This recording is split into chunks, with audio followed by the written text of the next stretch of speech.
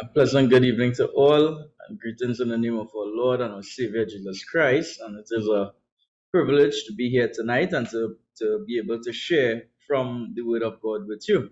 Our topic tonight is the Great White Throne Judgment. The Great White Throne Judgment.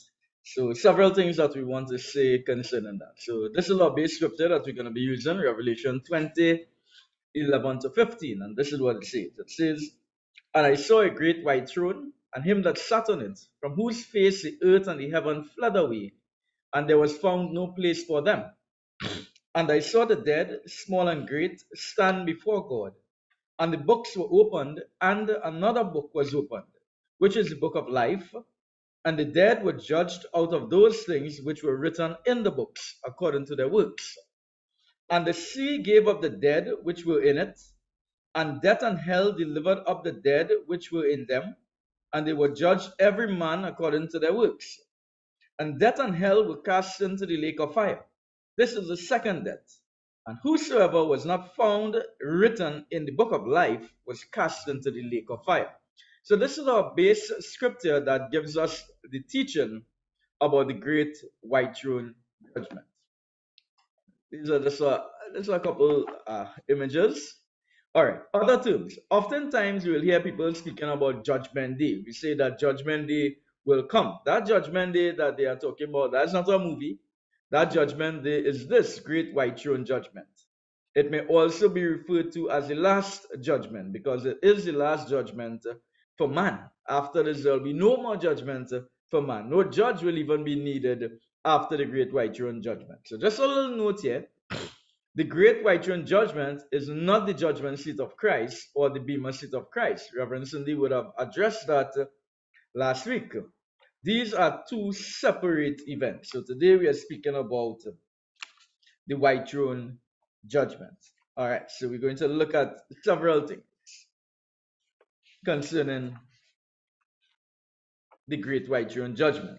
So I'm putting it under a broad heading, the nature of the great white throne judgment, and I'm going to be looking at several little aspects inside of that. So, who will be there? Let's talk about who will be there. Who will be there? The great white throne judgment is not for believers. This judgment is for unbelievers. Or if we can categorize that, those who have died without having a real saving relationship with Jesus Christ. We are talking about the spiritual dead. When we look at our base scripture, we see that their bodies are going to be summoned from the grave and the sea. Now, Pastor Veda had given an illustration at time. If all kind of different sort of fish and eat you up and party here and party there, what's going to happen? Well, the Bible tells us that the grave and the sea were called to deliver up the dead. So you're going to be pieced back together. The bodies were summoned from the grave and the sea, and their souls are called out from death and hell. And why? To stand judgment before God. This group who will be there, this group will be made up, as the scripture tells us, of the great and the small. It's going to be made up of all classes of people, people from every kindred and tribe and nation, every creed, every race. It will also be a multi-religious group as well. And I don't want to call out any religions, but this group that are standing before the great white throne awaiting judgment will be made up of many religious groups and denominations. Those who believed in many gods will be in this group. Unfortunately, those who believed in one God, some of those would be in that group.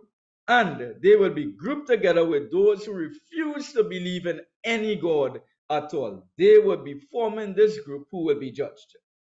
Those who believed in meditation, those who believe in salvation through doing works, they will also be in that group. So those are who will be there. Generally, we can make a general statement that group is made up of unbelievers. And why will they be there? They are at the judgment because they believed in their chosen truth, but not in the truth of Jesus Christ. So let me say that people choose the truth that they want to believe. Not because you choose a truth to believe in means that that is the truth. The scripture tells us that in John 14:6, Jesus said, unto him, I am the way, the truth, and the life. No man cometh unto the Father but by me. If anybody chooses to believe anything other than that Jesus Christ is the way, the truth, and the life, then that person cannot go to the Father, because the criteria for going to the Father is believing in Jesus Christ. This judgment, why will they be there? This judgment is because they have rejected Jesus Christ as their substitute. Remember that Jesus Christ is the Lamb of God. He is our perfect substitute, the perfect Lamb of God.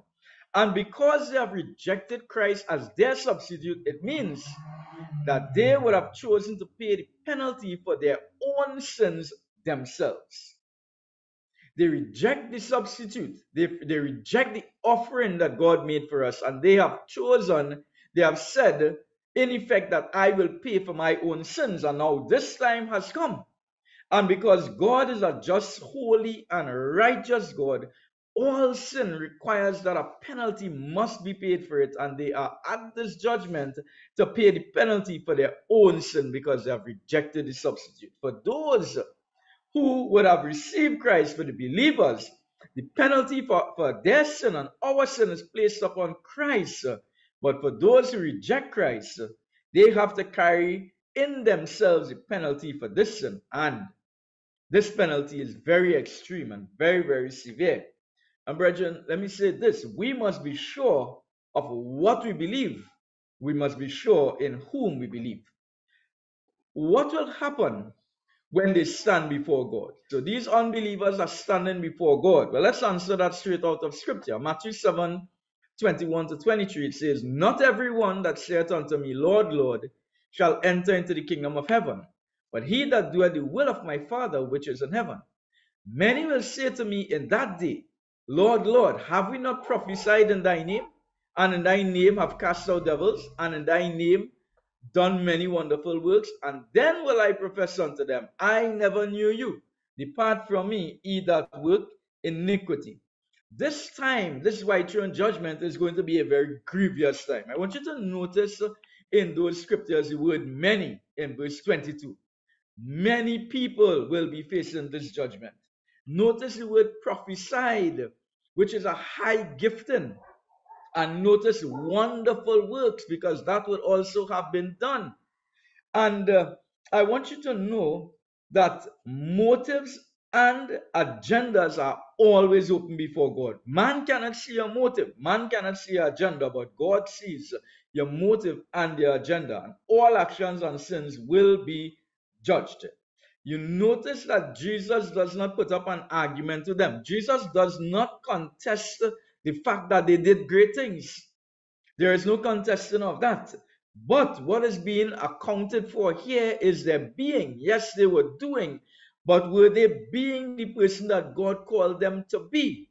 And the person in whom they believed, did they align themselves properly? Was the direction of their belief pointing to the right person, or did they believe in themselves, or did they believe in Jesus or Jesus together with? That's a serious issue right there.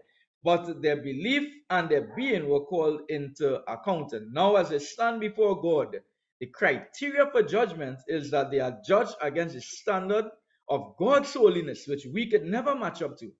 They are judged against the standard of God's righteousness, and we know our righteousness is as filthy rags. And they are judged against the truth of God's words. Remember that heaven and earth will pass away. Not one jot or tittle of God's word will ever fail. Will be judged against the word. Okay, so when and where will the great white throne judgment be held? When and where will it be held? And our scripture for that, Revelation 20:11, and I saw a great white throne, and him that sat on it, from whose face the earth and the heaven fled away, and there was found no place for them. The great white throne judgment will take place at the end of the millennial reign, or the 1,000-year reign of Christ on the earth. After that 1,000 years has expired, certain things are going to happen, and then the great white throne judgment takes place. That's the when.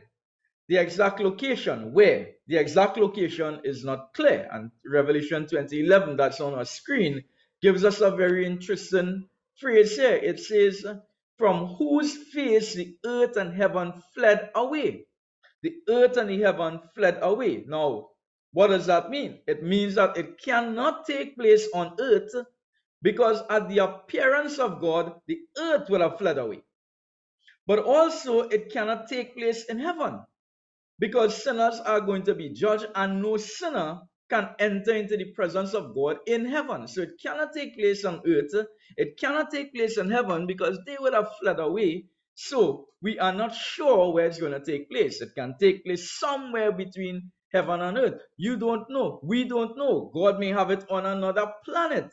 We cannot limit God or box God in as to what he's going to do. But we know from the scripture that the earth would have fled away, heaven would have fled away, and sinners cannot enter into heaven. So it's going to take place somewhere that we are not sure about. But we do know that it will take place. What we do know is that it takes place before the throne of God. And I want you to think about that because the throne is so oftentimes described as such a place of beauty, a place of majesty and mercy and grace. We long to enter before the throne of grace. We long to get a prayer before the throne of God. But in judgment, at this great white throne judgment, it's the same throne. There are not two thrones, it's the same throne.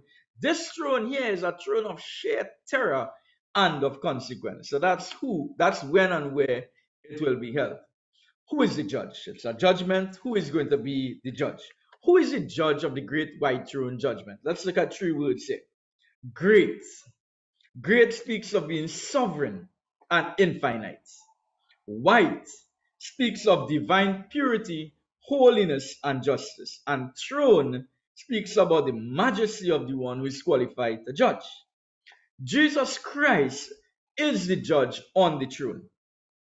When Reverend Cindy shared, he was the judge on the judgment seat of Christ, giving out rewards to the living believers, those who were raptured and those who are raised now incorruptible and went to receive their awards. Jesus was the judge before the judgment seat of Christ, and he's also going to be the judge of the unbelieving, spiritually dead at the white throne judgment. These scriptures will tell us that. John 5:22. For the Father judgeth no man, but had committed all judgment unto the Son. John 5:27. Continuing in that trend, and had given him authority to execute judgment also, because he is the Son of God. And Romans 2:16. In the day when God shall judge the secrets of men by Jesus Christ, according to my gospel. So Jesus is going to be the judge on the throne. And Jesus is well qualified to be the judge. He is perfectly qualified to be the judge since he has done all that he could to redeem fallen humanity. Jesus did everything that he could have done. He left heaven, he came to earth, he took on the form of man, he walked, he was clothed in the flesh, he lived just as we live, he was subject to all passions just as we are, he lived without sin, he was crucified, he was dead, he was buried, he was raised again, he has ascended into heaven, he has issued the invitation, he's our advocate, he's our high priest. Every single thing that he could have done to provide redemption for fallen humanity, he has done. And so if any man choose to reject his offer of salvation, then they will stand before him and they will be judged by him. He's well qualified to judge. Let's talk about the judgment. Revelation 20:12. It says, and I saw the dead, small and great, stand before God, and the books were opened. Excuse me one second. And another book was opened, which is the book of life. And the dead were judged out of those things which were written in the books according to their works. I want us to understand something about the judgment. On this day, there will be no trial on that day. On the great white throne judgment, on that day, grace and mercy will neither be present nor available. We can make no appeal. There will not be any defenses put forward. There is no time to speak. There is no petitioning. There is no pleading. No defense will be put forth on that day. It will be a great and terrible day as a verdict will be delivered. No trial, just verdict, just sentencing, just pronouncement. And it's not going to be rewards, it is punishment. It's going to be severe, it's going to be extreme, it's going to be three things. It's going to be just, it's going to be fair, and it's going to be irreversible. The penalties that will be laid out. Our scripture tells us that. Revelation 20:15 gives us another scripture, and it says, and whosoever was not found written in the book of life was cast into the lake of fire. So both of these scriptures are telling us about books being read from. This tells us about two books being opened. There are two books. One is referred to as the book of life. And then there's another book. It's not named, but in it are recorded all of the works. And I'd like to refer to that book as the book of recorded works. So there's a book of life, and there is a book of recorded works. So how does this work? We cannot be exactly sure. I'd like to imagine it like this, that at birth, our names are entered into the book of life. So there's a book. God has a registry, just like we have a register of births in our country and in every country. God has a book, and He will register every birth. In that book, maybe next to that book, God might put a date which our age of accountability might expire. So if you're born on the 1st of November, let's say 1974, then if God is going to allow you up to 5 years for your age of accountability, then in 1980, then your age of accountability will have expired. Therefore, you are no longer covered under the age of accountability. Now, between that time and the time you die, you have the opportunity to accept Jesus Christ as Lord and Savior. And if you do not accept Jesus Christ in your lifetime, then your name will be blotted out of the Lamb's book of life.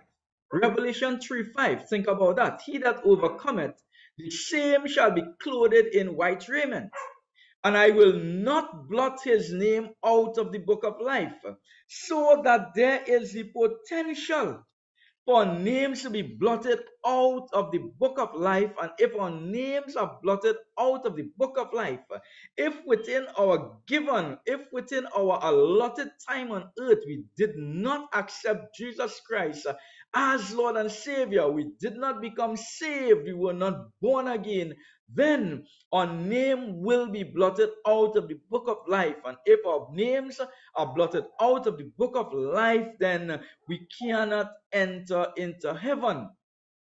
If our names are not in the book of life, then we'll have to stand at the great white throne judgment. Their names and deeds will be read out of the other book, the book which contained their works. And guess what? The judge, Jesus Christ, at that time will apply divine justice.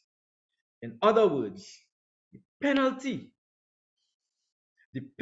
and the punishment will match the degree of every offense that was committed. God is a righteous judge. Everything that was deserved will be applied. Will there be different degrees of penalty? I believe so.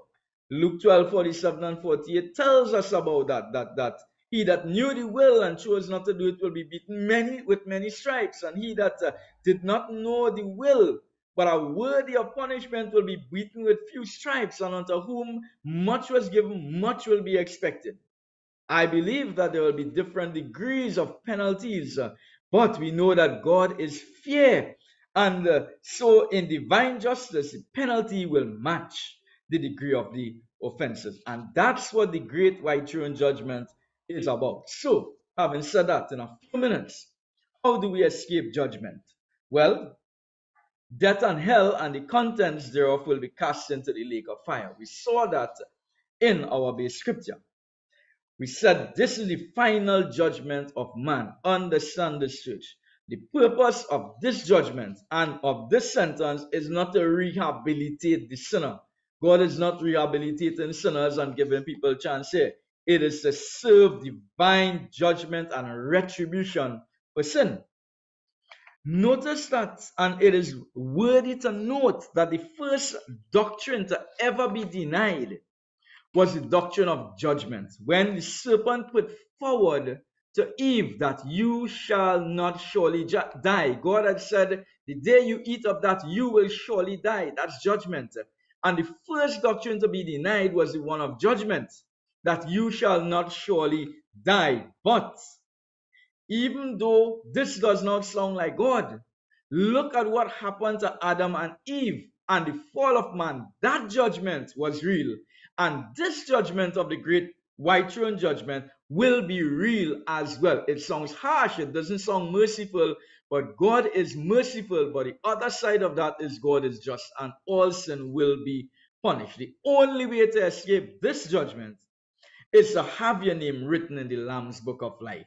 You must be saved, brethren. You must be born again if you want to see the kingdom of God. Understand today, with all of the teachings that we have been doing, understand what lies ahead of us. The rapture of the church lies at our doorstep. It is right there. We are on borrowed time right now. The close of this church age is drawing in. And what lies after that is judgment. And I remember Reverend Camille talking about the seals and the trumpets and the bowls. And we are talking about the white throne judgment. Everything that comes after is going to be judgment. It's going to be a difficult time. So if you haven't accepted Christ as yet, do so with urgency and with seriousness, because time is surely running out. The scripture is very clear. One day we will all stand before God. Whether it will be at the bema seat of Jesus Christ as a believer receiving rewards, or whether it will be as an unbeliever, the great white throne judgment standing for sentences, is up to us and the decisions we make while we are yet in the land of the living. Because for all of us, brethren, my final statement, you will either face him as your Lord and Savior, or we will face him as our judge. We have to determine, we have to make up our mind.